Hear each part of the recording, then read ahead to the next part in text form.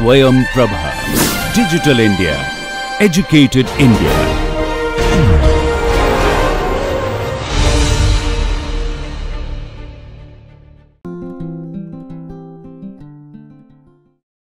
Welcome back to NPTEL, the National Program on Technology Enhanced Learning, a joint venture by the Indian Institutes of Technology and the Indian Institute of Science.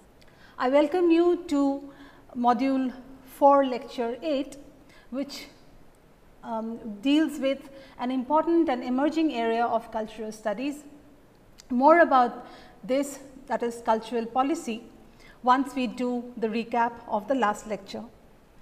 The last lecture, as you remember, was devoted to cyber culture, and we saw in the beginning that the word cybernetics, the word cyber actually is a prefix. So, we have cyber culture, cyber fiction, cyberpunk, cybernetics, right.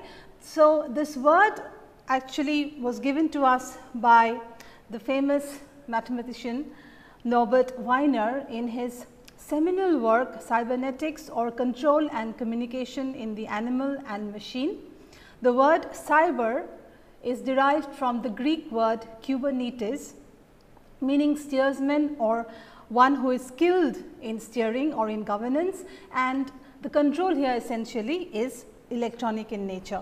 So, we also found that cyber culture was referred to as a new era, or what many would call a second media age, in the sense that it had enormous implications for the shift from modernism to postmodern culture, and it was based on new communication systems. Okay, so, we do consider it surely as a continuation, all right, but also as marking a very important shift, if not break, from the older media.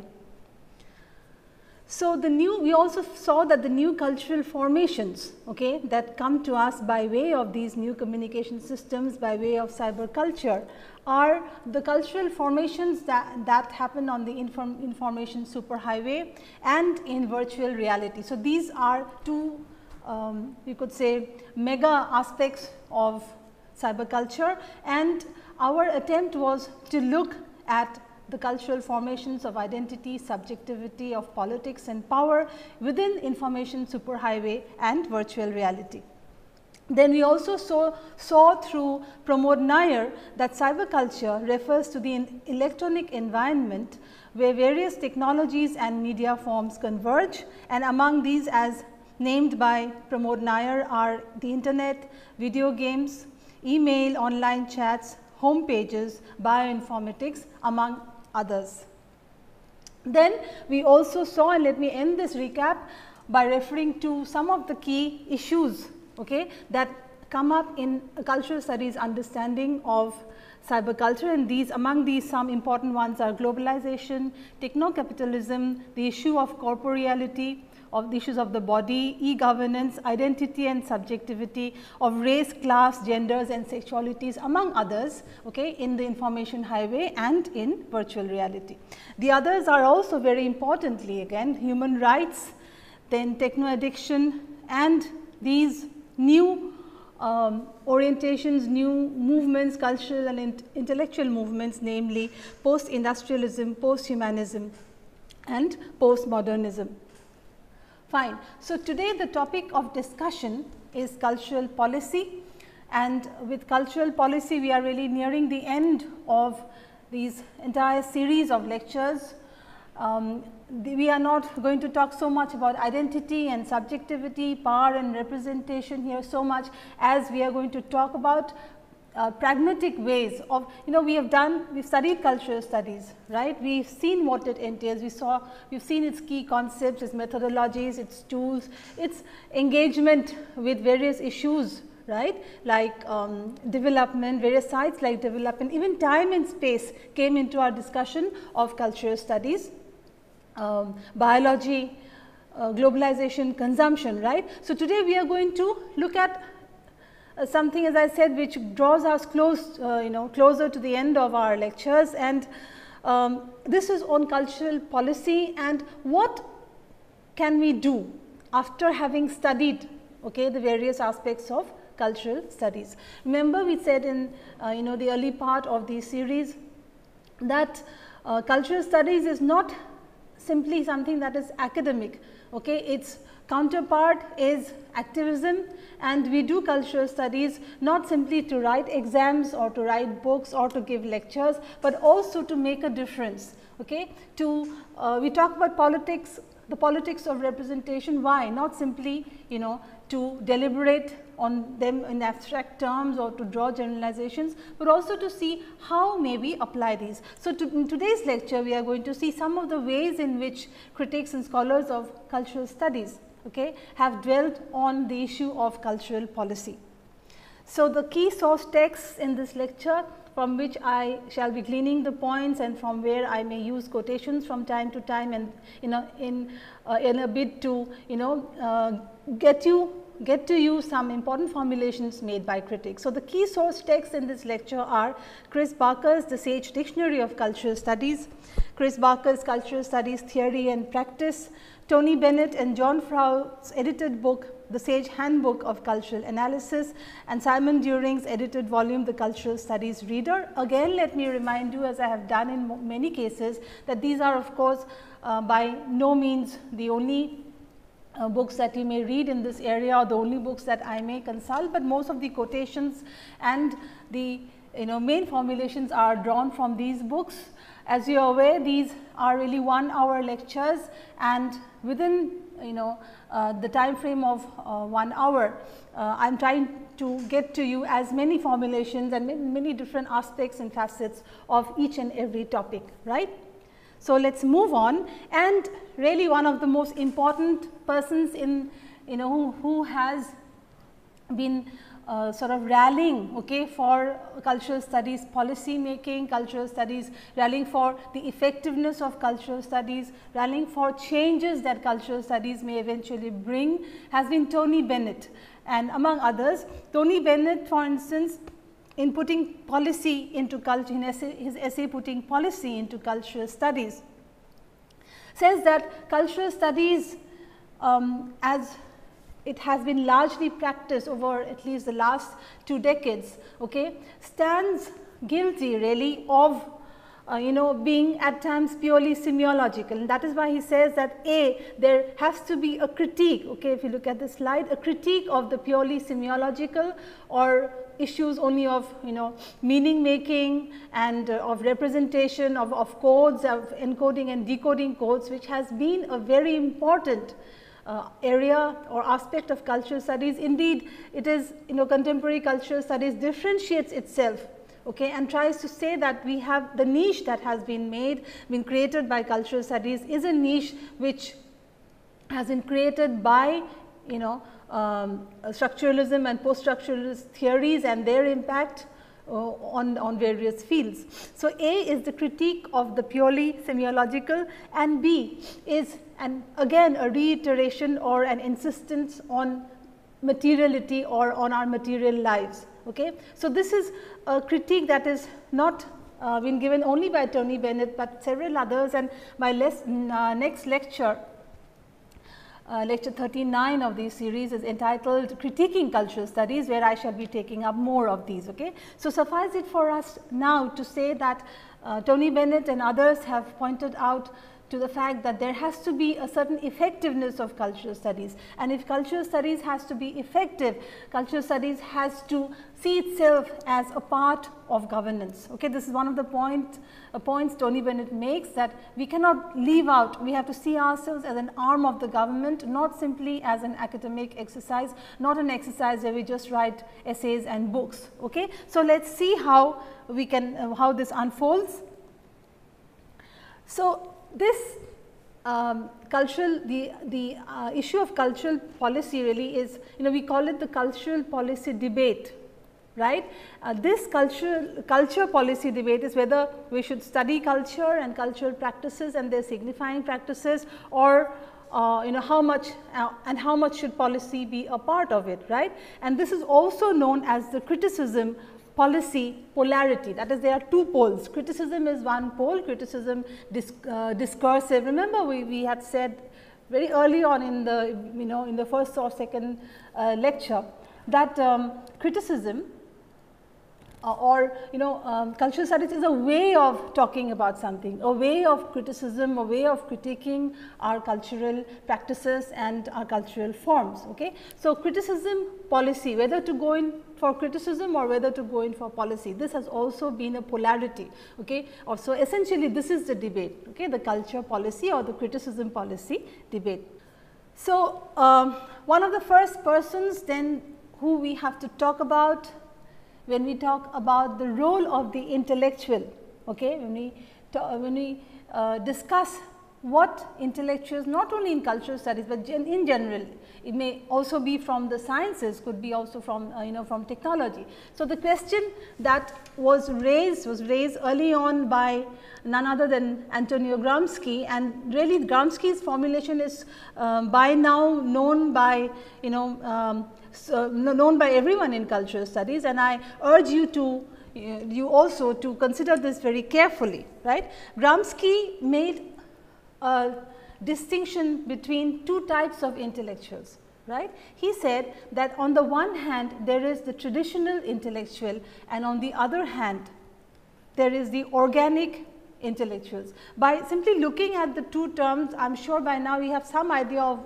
what he is driving at, what Gramsci wanted to tell us. Okay. He himself being an activist, he himself was imprisoned, and his famous work is something that all of you should read. Selections from his prison notebooks is a book that is available widely also in Indian in its Indian edition. Anyhow, so traditional intellectual and the organic intellectual, these are the two types of intellectuals that he distinguished, okay, in not just academics, but also in among the general public. And who is a traditional intellectual and who is an organic intellectual is what we are going to see. We are going to now look at this definition in the way Barker has formulated it, okay, in his book Cultural Studies, Theory and Practice. Okay. Now, I am reading from Barker, and we shall open this up. Traditional intellectuals are those persons who fill, look at this term, okay, who fill the scientific, literary, philosophical and religious positions in society. Okay. So, for instance, there are already available platforms, there are already available jobs, available professions, and the traditional intellectual, okay, is an intellectual who holds such a position, okay, that is sanctioned by the government, for instance, sanctioned by authority, and they fill up. Now, the word fill here is very important, very telling, I should say, okay, who fill the scientific, literary and philosophical and religious positions in society. This would include those working in universities, schools, churches, the media, medical institutions, publishers and law firms, etc. Okay. So, people who essentially therefore hold jobs, okay, and who hold jobs that are sanctioned, as I said, by power and authority. For Gramsci, what do these are traditional intellectuals, right. So, what is their function in society, right, and then we shall see later on how they are different from the organic intellectual. Now, let us look at this slide here. For Gramsci, as Barker says, they produce, maintain and circulate those ideologies constitutive of hegemony that become naturalized as common sense. Now, by this lecture you will be able to, I am sure, relate this very well, hegemony and ideologies. Ideology is a term to which we had dedicated 2 lectures, okay, in module 2, I think. And hegemony also we saw as an important Gramscian term, okay, which talked about the power and the influence and impact of institutions to which we give our consent. So, for Gramsci, these intellectuals, these traditional intellectuals are they hold these traditional positions in society, traditional professions in society, and they are distinguished by the organic from the organic intellectual in the sense that they are usually in tune, okay, in tune with the prevailing ideology and the prevailing hegemony. Now, if you go by Marxism and you remember what Karl Marx and Friedrich Engels had argued, that the ruling ideology or the ruling ideas of any age, okay, are the ideas of the ruling class,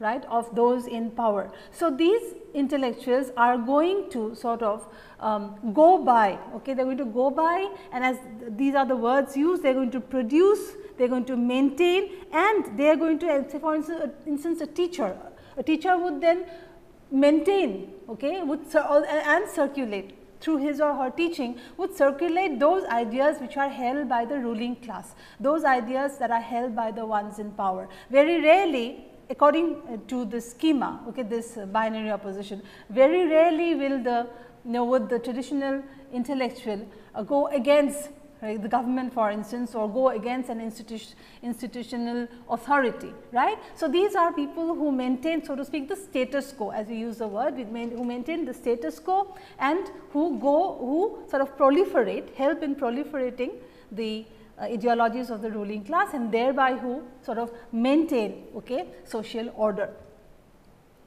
Now, again, through Barker, let us see what Gramsci meant by the organic intellectual.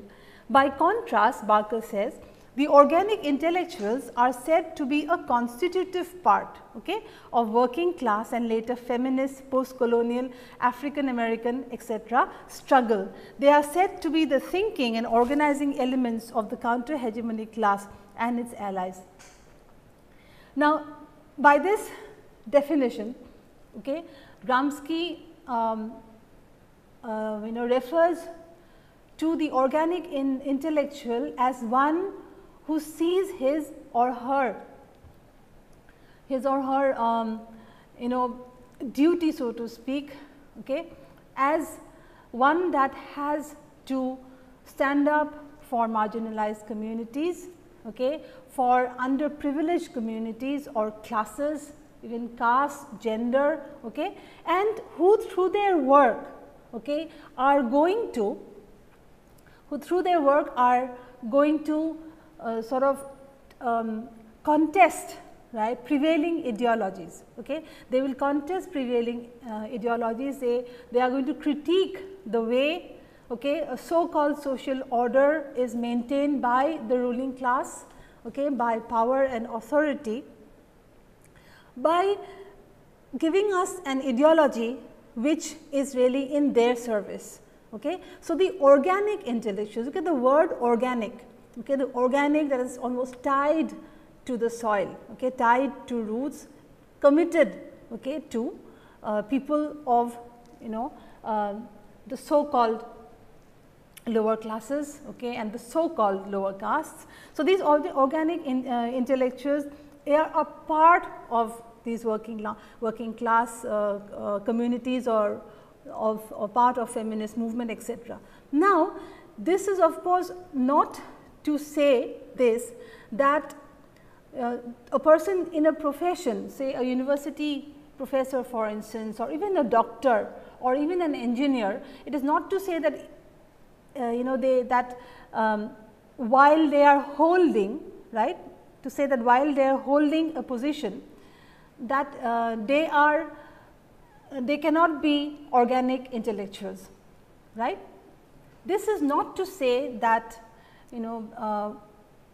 people who fall under the traditional intellectual schema, that they cannot be organic intellectuals. It is not that organic intellectuals are only activists and that traditional intellectuals are also the university professor is always a traditional intellectual. Okay. Even as one holds, okay, even as one holds a university position, or one is a doctor or is an engineer or a lawyer, within the setup of the traditional professions, there are many, okay, who have served as organic intellectuals, right. So, to be an organic intellectual, it is not necessary really, I feel, that you have to go out, okay, to stage a protest. Okay. Your very work, your very teaching, right, could be fulfilling all the requirements of the organic intellectual. So, you may belong to a particular class, will belong to, Marx belonged to the bourgeoisie, okay, but he was an organic intellectual. So, these organic intellectuals fight against or write against the counter hegemonic, the hegemonic class of society, therefore form a very important and powerful counter hegemonic critique of the working of ideology. So, a similar distinction is made, like Gramsci's, by Jim McGuigan in his book Culture and the Public Sphere.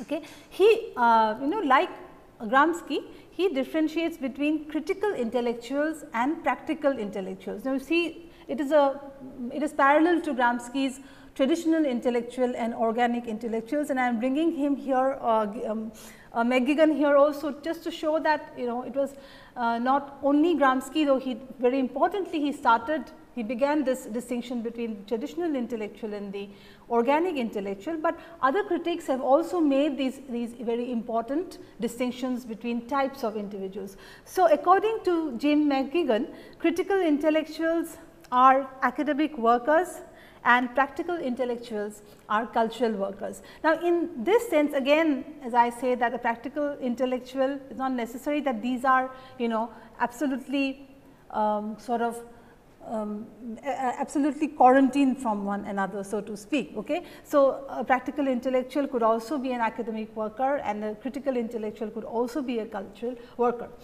However, today's discussion being on cultural policy, we are going to look at practical intellectuals and what they have to give to society in the form of being cultural workers. Right. A similar point is also made by Michel Foucault, in where he talks about the specific intellectual, okay, the specific intellectual and government or governmentality. Right. Now, you recall that the first lecture in our in this module number 4, which was on cultural industries and cultural forms, we had occasion to talk quite at length about Theodor Adorno and his work on culture industry, and I shall quickly quote from Adorno and see what he had to say about cultural work. So, he says here, whoever speaks of culture speaks of administration as well, whether this is his intention or not. Very beautifully put. You cannot talk only of culture and say that it has nothing to do with administration, right. So, whoever speaks of culture speaks of administration as well, whether this is his intention or not. Culture betrays from the outset the administrative view. So, tied into the meaning of culture. Now, here we get another aspect of culture, which we have not really talked about much elsewhere, though it was surely there, as in it, whenever we talked about culture as bringing in change, culture studies as having one of its chief aims as bringing about important changes regarding equality in society. Okay. Culture therefore betrays from the outset or has built into it the administrative aspect, the task of which is looking down from on high is to assemble, distribute, evaluate and organize. This is what we can say falls in the domain of cultural policy. Okay. Assembling cultural products, distributing cultural products, evaluating their impact on society, evaluating their representation, also their representational impact, and organizing the way these cultural forms and cultural institutions, all these will be made available to the people. Okay. So, therefore, what is cultural policy? To put it in more formal terms, what is cultural policy and how may we define cultural policy? Okay. Cultural policy therefore may be defined as the regulation, management and administration of cultural forms, cultural artifacts, products, institutions, industries, any product that we have made as a part of our, or as a result of our cultural life, or we may say again as a result of our way of life. This is very important. Okay. Therefore, cultural policy, right, because somebody will obviously administer, right, somebody will be in charge of administrating, and administrating the way all these cultural products will be regulated, managed and administered. For instance, let me give you the example of censorship. Okay, censorship, particularly say of books or films. What is censorship? Censorship is part and parcel of cultural policy. Why? Because it is regulating, the first term here. Okay, it is regulating a cultural product. A film cannot be passed by the censor board. Okay, so what is the censor board essentially doing as it clips some of its parts, or it stops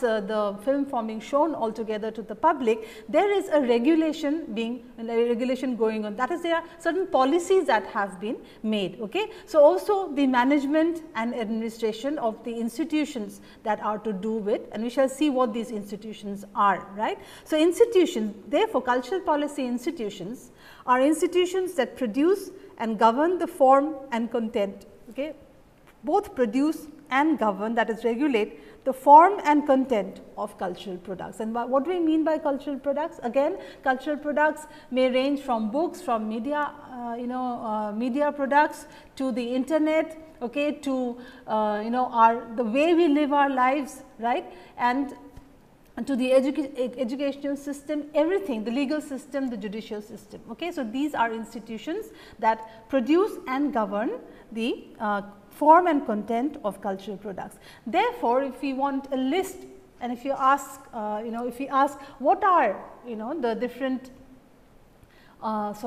different institutions that we have referred to here of cultural policy, of cultural management, regulation and administration. These may be, for instance, please look at this slide, art and culture councils, these are museums, these are government departments that have to do with culture and the proliferation and management of culture and cultural products. These are also educational institutions. Okay, as we know, culture is not simply culture does not mean dance, culture does not mean song, culture does not mean the theatre as we usually understand these as cultural. Okay. What you are taught in your schools and colleges and your universities are also cultural in nature. So, educational institutions are also part and parcel of the administration, that is of cultural policy. Then media, obviously media industries and corporations are part and parcel of cultural policy, so also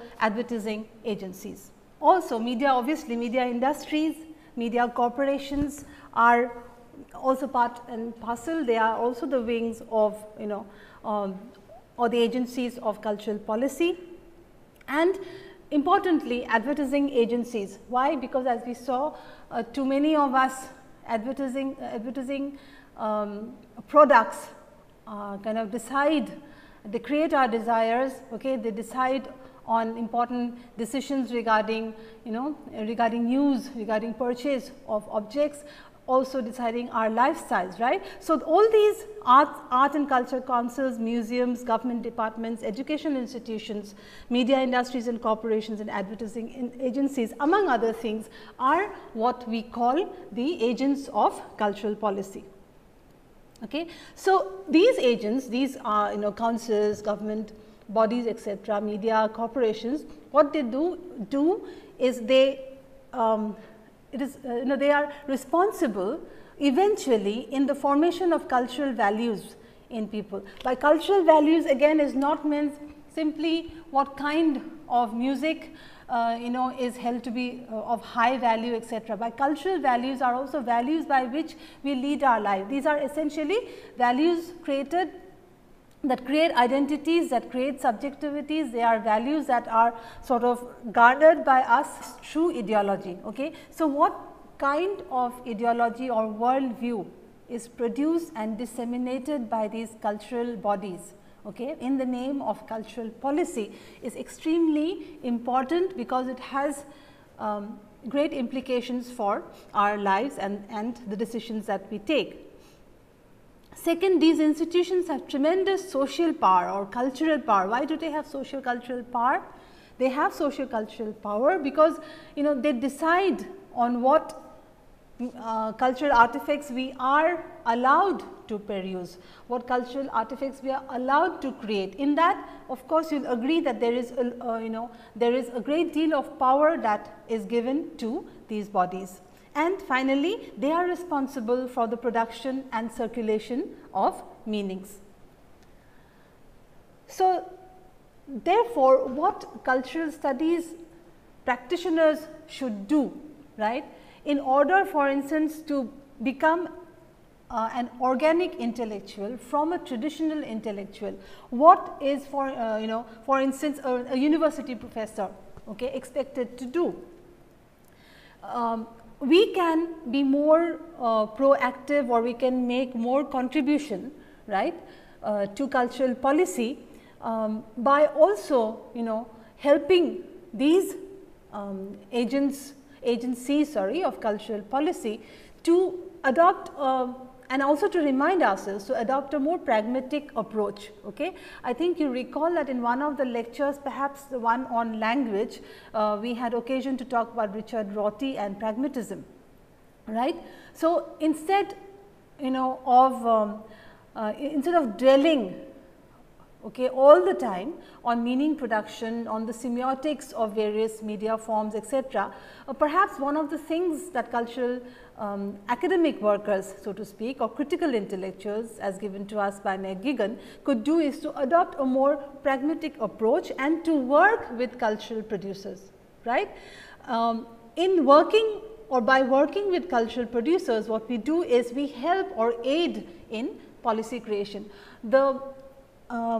The expertise that one gains from having done research or having taught cultural studies, right, the understanding of the politics of the signifier, the understanding of ideologies, the understanding of the history, okay, of ideas, okay, what the academic intellectual could therefore do is to steer is to steer policy creation or to enable policy creation and to steer policies in what could be the right direction. Okay. This is of course not to say that cultural workers or the organic intellectuals do not have a similar contribution to make. The point is that instead of remaining on one side of the culture policy debate or polarity, as many of the scholars here in this list of books that I have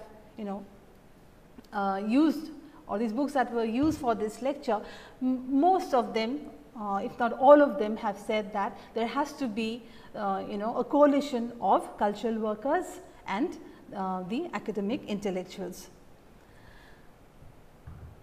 Therefore, Barker, again let us go back to Barker's cultural studies. Barker in his book Cultural Studies therefore says that since why is cultural policy important? Okay? It is important because again those who have the power to produce and control the distribution and eventually the consumption of cultural products have immense power. Okay? So, the power is in creating official versions of something. Okay? If you create an official version, that version is a version that one uses, many of us use, that is a version that comes down to us as the so called legitimate version, right. So, cultural studies and cultural policy have the policy makers can make official versions, they have the power to name, okay, whatever is given to us as official versions become part of common sense and is accepted by many people as common sense, as eventually the natural versions of things. Okay? Whereas, on the other hand, we see that this is just one of the versions that has been sort of officialized, right, and all these eventually legitimize some forms and some institutions of culture as being worthier, so to speak, as being official and as being very powerful. And that is why Barker says that these institutions have power, these agencies have power, and cultural policy therefore they have it's extremely important, because that is really the thing that links cultural products to the people in general, right. Therefore, meaning, as we saw, meaning and truth, we've seen this throughout our our lectures. Meaning and truth have A, power, and B, are given to us by institutions of power. Therefore, cultural politics, as I said, to sum up, has the power to name things, has the power to define things, or as we saw in the lecture on discourse, has tremendous discursive power, okay? And even though there may be different ways of descriptions, okay, there are different ways of definitions of things, only those definitions stick, or only those labels and names stick which usually have an official sanction, okay, sanctioned by agencies of cultural policy. Therefore, Barker also says that cultural policy, now this is through Barker we understand cultural policy as A, an arm of government, okay, B, it is a part of social regulation, C, it is used to identify the different aspects of culture and their managerial operations. We have seen all this, governmentality, regulation and management. Then also in cultural policy, we should assess the forms of politics inherent in all kinds or domains of cultural practice. We should recognize the centrality of policy and the modes of strategic intervention in culture and cultural forms, particularly the production, distribution and consumption, which is really saying all about these forms and institutions, right. Therefore, one of the chief things that many scholars have agreed on over these years, as when since the beginning, or the formalization, so to speak, of talking about cultural policy was made. These scholars say that one of the ways of defining cultural policy is through pragmatism. Now, pragmatism, as we have seen in the lecture on language, it is defined by three things, that it sees it sees phenomena as essentially unrepresentable. You cannot represent phenomena in all their entirety. Why? Because your own cognitive apparatus and your own notions and your own training only allow certain aspects to be seen. This is something we have talked about a couple of times in the lectures on representation. In the first module also we have talked about it. Okay. So, it is anti-representational in the sense that it says that you have to accept the fact that we cannot represent anything in its any phenomenon, whether scientific or cultural, in its entirety, and hence we can only talk about representation effects, right. Every representation is an effect, every articulation is a representation, and every representation therefore is not representation proper, it is a representation effect. Second, it is anti-foundationalist. Anti-foundationalism holds that there are no really true foundations to knowledge, there are no eternal givens of knowledge. Knowledge is always provisional. Knowledge, the foundations of knowledge also change, as we saw in our lecture on science, technology and cultural studies. You remember when we talked about the cultural studies interrogation of science and technology, we also there we found that science itself, which purpose us to give the truth, or which many believe gives us the truth, science itself moves from, in the case of Kuhn's articulation, for instance, science itself moves from paradigm shift to paradigm shift. So, there cannot be a foundation, or at the most there can be different foundations, variants of foundations in different times. And finally, it is anti-realist in the sense that it pragmatism does not say or claim to any full knowledge of what is reality.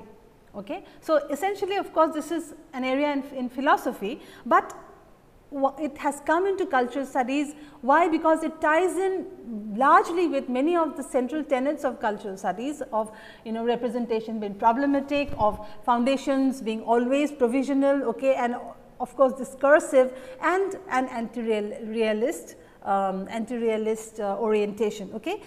And again, all these aspects are to be used or are to be appropriated for social reform, this being the most important aspect of cultural policy.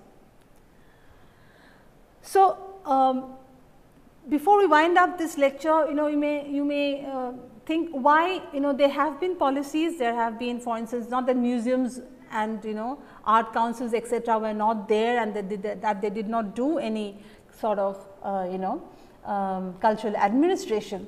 The issue of cultural policy really came in with this issue or a kindred issue, that is the politics of difference, right.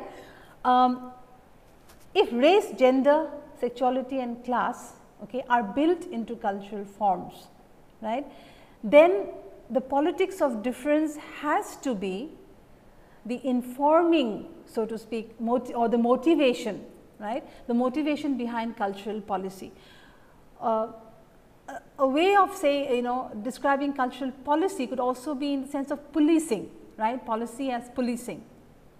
So, if we are to be sensitive to issues of race, gender, sexuality and class, then policy has to see, there have to be policies that are going to see that certain races, certain genders, sexualities and classes are not misrepresented, so that the hegemonic dominant order order does not misrepresent or continue to make some races, classes, genders etc. Marginalized all the time, right. So, this is one way in which the politics of difference has contributed to at least to what we may call contemporary cultural policy studies. Then we would I would like to refer to Andrew Milner in his book Contemporary Cultural Theory. He says that a democratic common culture cannot be made from within the intellectual class itself, and this is again talking about the importance of policy and the practical worker, cultural worker. A democratic common culture cannot be made from within the intellectual class itself or that class alone, but only from within those exploited and oppressed classes and groups, the cultural lives of which have proved by turn the objects of realist neglect, modernist disdain and postmodernist pastiche. A very loaded statement here. He says that to be truly democratic in the sense of representation, at least to be fully representational of all classes and all gender, all sexualities, all races, classes etc. We cannot rely only on the intellectual class. The members of or what he calls those within the exploited and oppressed class, according to Milner, bring in a certain experience, bring in a certain immediacy, and if one can hazard this word, a certain authenticity, because of a background of or a history of exploitation and oppression. And these classes, he says very importantly in these last words, which are very powerful, that the cultural lives, the way of life, the cultural products and institutions of these classes have been the objects of neglect by the culture of the realist movement. They have been the disdain of modernism, particularly modernism of the high modernism kind, and postmodernist pastiche. For instance, in the sense that bits and pieces from these marginalized cultures are brought in a token sort of a way into issues of representation, but postmodernist pastiche or postmodernist sort of collaging, collaging of bits and pieces from marginalized groups will never really liberate the marginalized classes. And that is why, as Milner says here in this quotation, we cannot rely only on the intellectual class. So, Milner somehow thinks that the authenticity comes only from one who has been through the structures and realities of domination and oppression. I would like to end this with an important point further that Milner makes,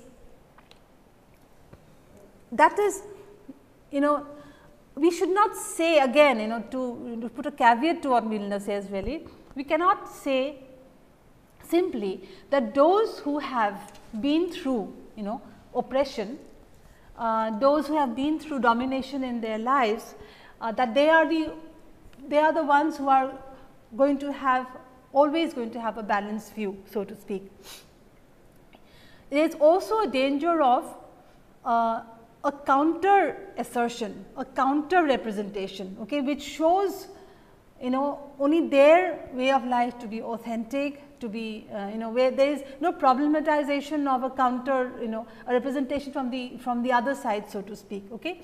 So, we have to be careful of the word authenticity here. That is why we have put this in single inverted commas, and we have to see, as it is mentioned here in this quotation, that move is precluded by the logic of post structuralism. However, if whiteness and blackness are each constituted within and through discourse, then there can be, very importantly, there can be no extra discursively real black or real post colonial identity to which a multicultural or post colonial cultural politics might appeal for validation. Okay. So, this is extremely important from a post structuralist point of view. Again, this is now we are again problematizing even cultural policy. Okay. If cultural policy, as has been said, argued by many critics, has to rely more and more on the practical worker and the one with the experience of oppression and domination.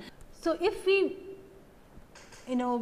we believe all the time that the narrative that is coming to us from counter assertion, that is a true narrative, then in that sense we forget that even the narrative of authentic black, authentic white, or authentic feminism, or authentic sexualities, counter sexualities, these are also ascribed, or these are also available to us in language. Now, the richness of cultural studies therefore is this, that even as we understand the fact that things are given to us in language, the language is the mediating factor, even then we can also formulate cultural policies, okay, which even as it sees, or even as it accepts the fact that cultural realities are always given to us in discourse, through discourse, there is a very important understanding of the fact that after all, a pragmatic line has to be taken by both academicians and cultural workers. There is no last word to this really. This debate is a very strong one, and this debate is going to continue. There will always be workers from the cultural front, and there will always be the traditional intellectuals and the critical intellectuals. Okay? But the fact is, what I am saying is the growing importance of cultural policy in cultural studies is one very healthy side. So, let us go to the discussion. So, the first question, what are the two types of intellectuals according to Gramsci? According to Gramsci, there are two kinds of intellectuals, and these are the traditional intellectuals and the organic intellectuals. And if you have to explain this, and you say that the traditional intellectuals are those intellectuals who hold the traditional positions in society, and just holding a traditional position in society does not mean that one cannot be an organic intellectual. So, the traditional intellectual according to Gramsci is one who who believes in and one who helps in the proliferation of the dominant ideologies of the time, of the ideas of the dominant classes. Okay? Whereas, the organic intellectual is one who is who usually comes from the working class, or is engaged in the feminist movement, okay, who is as the word organic suggests here, who is tied to roots, who is tied to the soil, who is whose works. Now, even if one is a traditional intellectual, it does not mean, as we saw, that one cannot be an organic intellectual. The work done from the platform of traditional intellectual, at least from the platforms of traditional institutions like the universities, for instance, one can also make important contributions as an organic intellectual.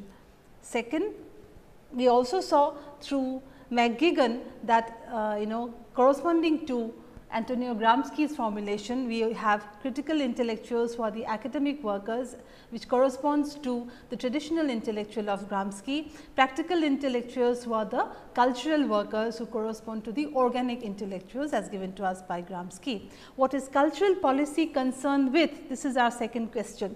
Cultural policy is concerned with the regulation, management and administration of cultural forms, institutions and products, and these are institutions that produce and govern the form and content of cultural products. Then what are the instruments of cultural policy, or what are the agencies of cultural policy? These agencies or instruments are, among others, they may take different names, right, different labels in different countries, but usually they are, we understand these as councils of arts and culture. These are museums. For instance, what is going to be represented in a museum? You can, you can unpack some of these words. If there is a long, question carrying more marks, you can say, for instance, what is going to be shown or showcased in museums as being primitive, right? What is going to be showcased in museums as having cultural value, okay? What is shown in the name of ethnicity, etc. These are hugely, important questions from the point of view of power and politics. Okay, when you go to a museum, we simply consume art, the artifacts being shown there as per the labels perhaps that are given, or the brochure that you have in your hands. Okay, cultural politics, cultural policy would have to be reformulated by these investigations into the very representation, okay, in these brochures and in these labels of museum artifacts, for instance. Then departments of culture, right, in governments, okay, which after all they are the ones, these are the departments that regulate, the department. And I will give you an example of, for instance, the censorship board in our country, for instance, okay, and in all countries. So these government departments are the ones really that are going to eventually decide what comes to you as a cultural product and what doesn't, and in what form and content also that these come to you. Then as I said, educational institutions are also part of the agencies that are responsible for cultural policy, in the sense that the educational boards and institutions, they decide what is going to be circulated to students. Then media industries and corporations, and this we do not have to even explain, we have talked about this so much in media and culture industries and commodities, new media, etc. Advertising agencies are also part and parcel of cultural policy making. So, this really brings us to a close, or as far as the distribution of topics in these lectures on cultural studies as a distribution is concerned. Okay, cultural policy really is the last topic in the sense of being a topic proper. The next two lectures are really by way of closure, in the sense that in the next lecture we are going to talk about the critique of cultural studies, how some limitations of cultural studies as a discipline, right? How cultural studies can be better by sort of paying heed to sometimes quite vituperative criticisms that are levied against this domain. We shall see why many react so sharply to cultural studies as a discipline, so that we can learn from these and make our discipline more strong. And after that, in the last lecture, in lecture 40, we are going to do summing up of what we have seen, or what we have talked about, what we have deliberated upon in all the lectures, from the first lecture to lecture 39, and we are going to see what we have learned. Okay. So, let us stop here for today, and we shall meet for the next lecture, which is on critiquing cultural studies. Thank you.